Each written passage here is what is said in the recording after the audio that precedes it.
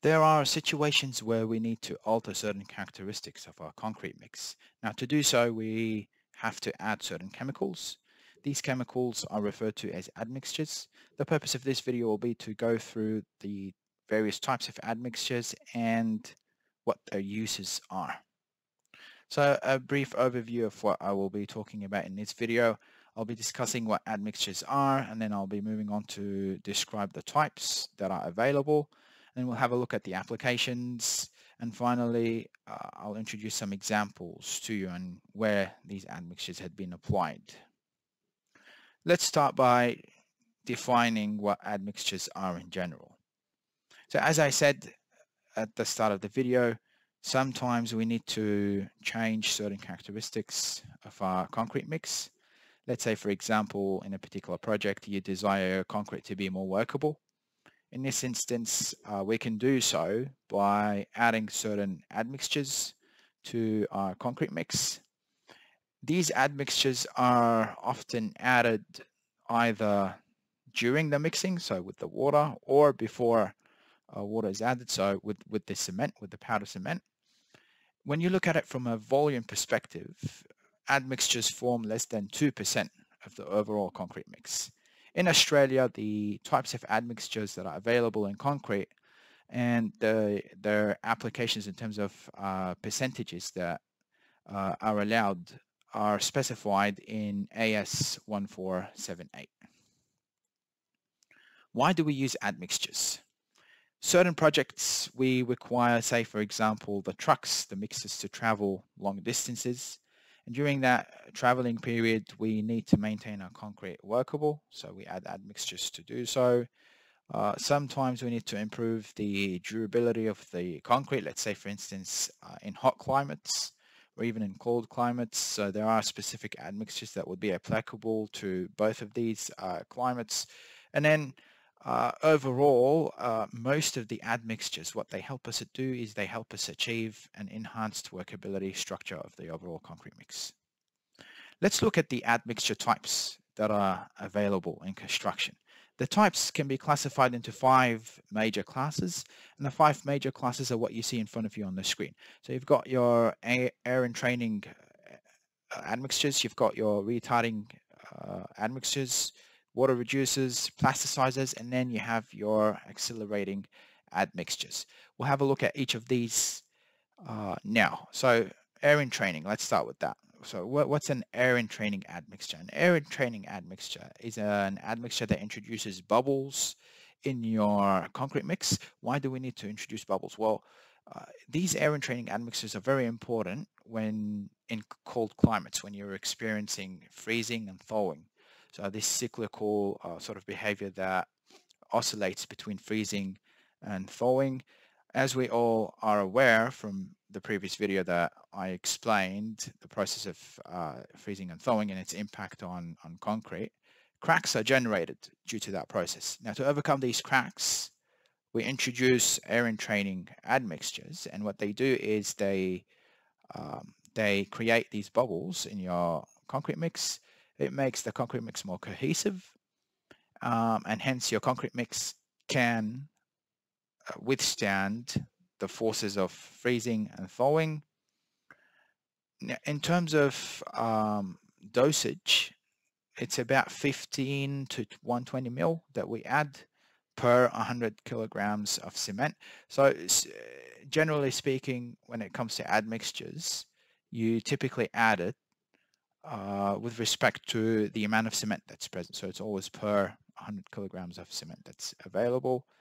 Mostly air entraining admixtures are utilized in roads and for runway pavements. Some examples of air entraining materials include wood resins, animal fat, and salts of organic acids. So all of these materials, they act as air entraining agents. But you have to be aware of 2 main things. If you overuse air entraining admixtures in your concrete mix, that can lead to loss of durability, and as a result you can lose the compressive strength of your concrete. So you have to be aware when you're applying these admixtures. Let's move on to the second type of admixtures, and that's the retarding admixture. Now, these admixtures, what they do is they delay the setting of your concrete, and this is important again if you're traveling long distances. You need to maintain the concrete in a workable state.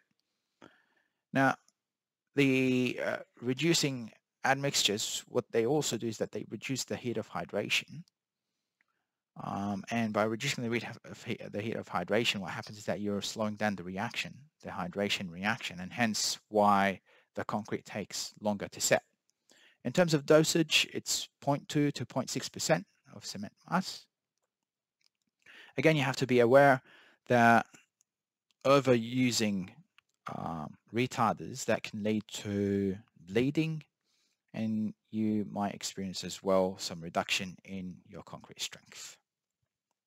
Applications of retarders, they're typically used for large construction projects such as dams. That's where there's a huge surface area, and hence the heat of hydration is really high for the concrete that's poured.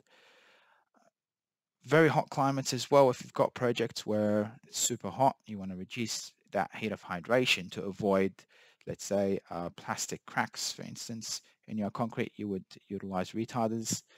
And in terms of materials that can act as retarders, you have your sugars such as sucrose. That is a very commonly adopted material as a retarder in concrete mixes.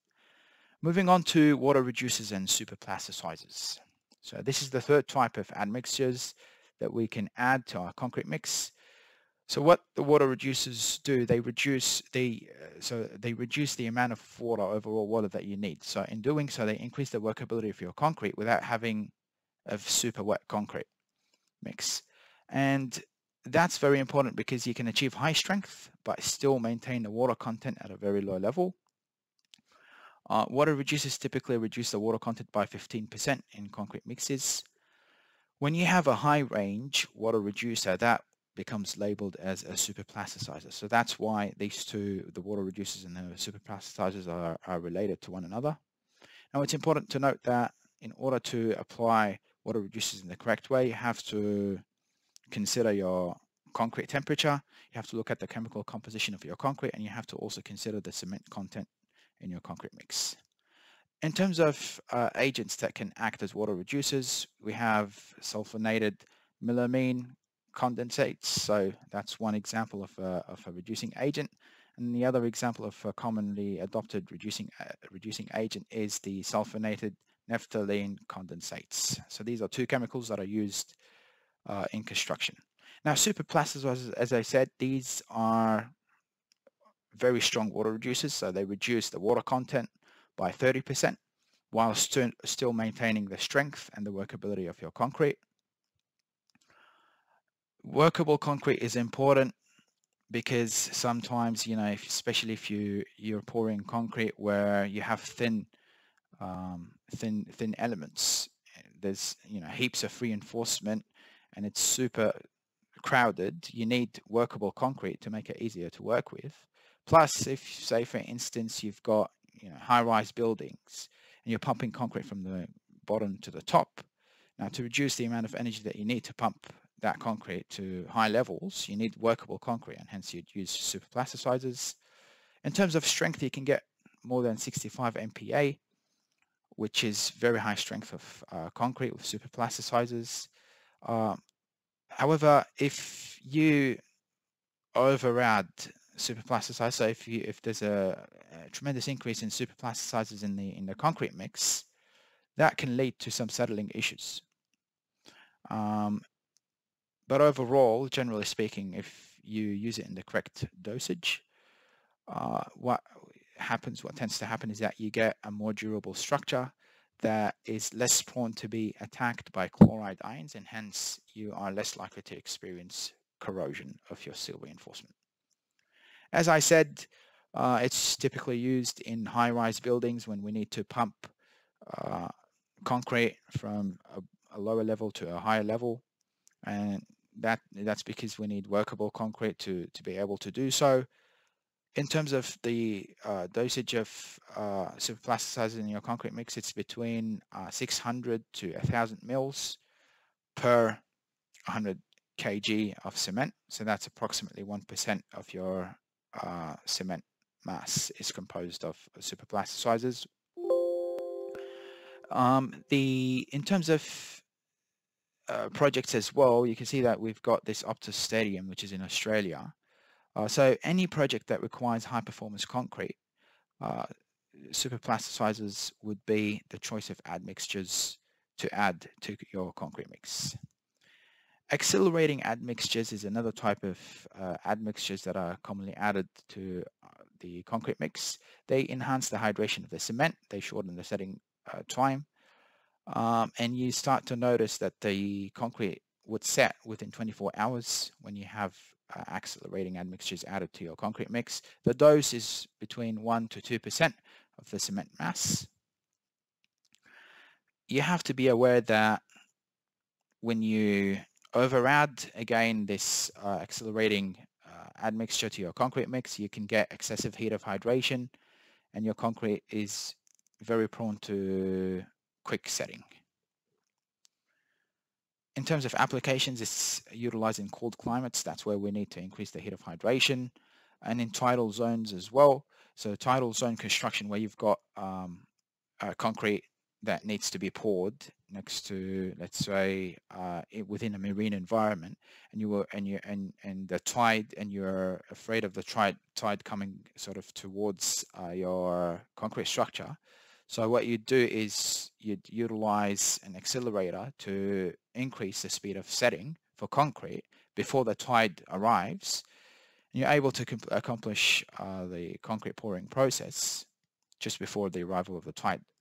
Now, in terms of the materials that are adopted as accelerating admixtures, you've got mineral salts such as calcium nitrate that is commonly added.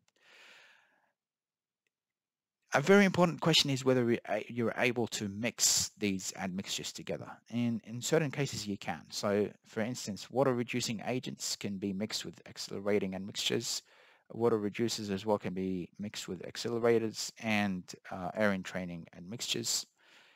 However, to stay on the safe side, you need to make sure that under a lab setting, that this mixing procedure isn't going to impact your concrete mix.